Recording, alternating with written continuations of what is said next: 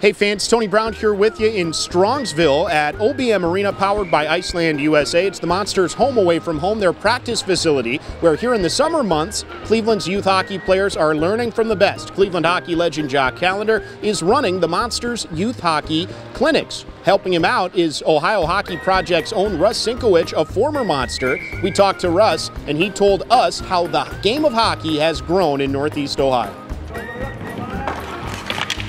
The sport's grown immensely. I mean, so I'm born and raised in Cleveland, lived here my whole life. It's unbelievable the impact that the Monsters are doing in the community, and the sport's growing at the high school level, the AAA, the midgets, all the way down to ADM, and now what we're doing, growing the game.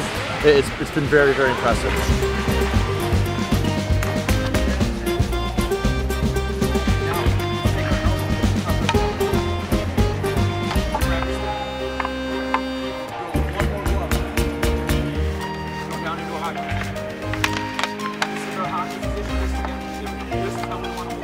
You know, this is such a fun age. These kids, the purest form of the sport, they just love it. They love the games we got, the skills we're trying to integrate to them, so it's always a fun week here.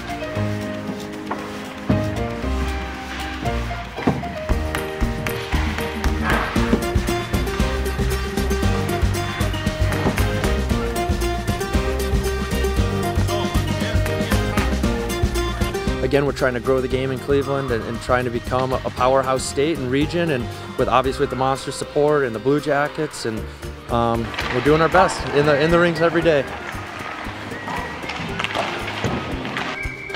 Well, guys, wanted to say a big thank you to all of the players, the families, the parents that came out and participated in our Monsters Summer Youth Hockey Clinics, and also a big thank you to Russ Sienkiewicz from the Ohio Hockey Project, who is doing all he can to help us grow the game here in Northeast Ohio. Until next time, from OBM Arena at Iceland USA in Strongsville, I'm Tony Brown for ClevelandMonsters.com.